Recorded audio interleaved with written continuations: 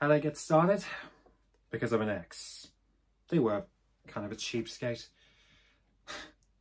They picked birding off a list of cheap dates on some blog they read and dragged me here to sit in the cold and stare up into the trees until my neck was sore.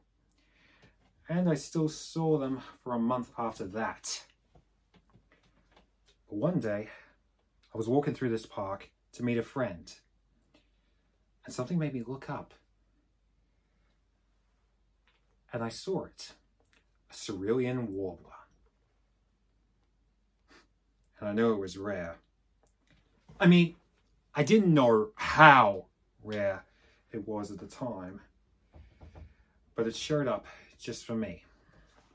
So I lost the cheapskate and kept the birds. How about you?